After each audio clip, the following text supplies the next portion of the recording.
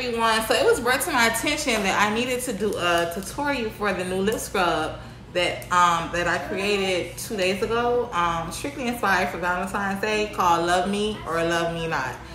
So basically, lip scrubs. Lip scrubs are much needed. Lip scrubs is something that we really don't focus on. You know, we exfoliate our face, we take care of our brows, we take care of other things, but we forget to exfoliate our lips. Our lips are very, very important. The skin over our lips is super thin, so you have to be very, very careful, and dead skin does accumulate over that area, over our lips.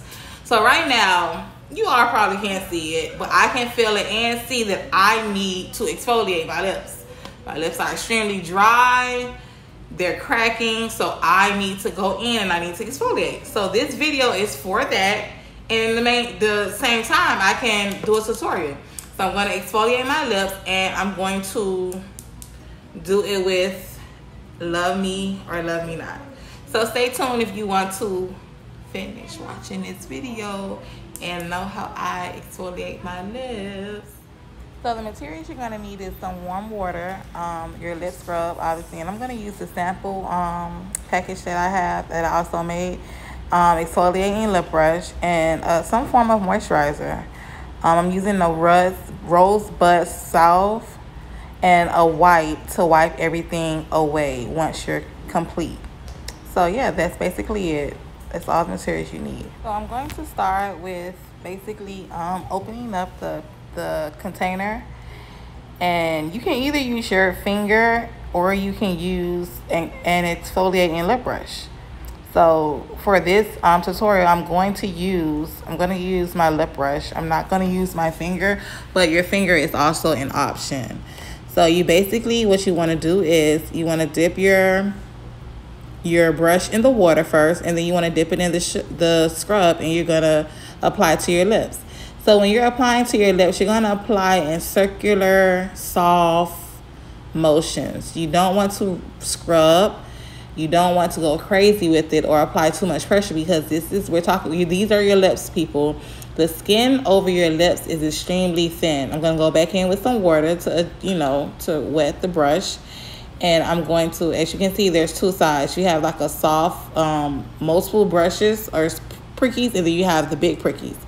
So I'm going to go in with more scrub, and you're just going to continue to work that scrub your lips, and to exfoliate your lips and remove all of that dead skin from your lips. You can go back in with some more scrub. It all depends on what you want to do, how you want to go in. When you go in, make sure you get your inner lip. Poke those lips out and make sure that you get the inner part of your lips, because I'm opening. You have to open your mouth just a little, your lips, part them a little, so you can get in between the lips, the part that is parted, that's closed, so you can officially do to get those areas that are that you really don't see. Now I'm going to go in with the wipe to wipe away all the dead skin. As you can see, I'm shaking my head with approval. Yes, you can see some of the dead skin on the whatever you wipe remove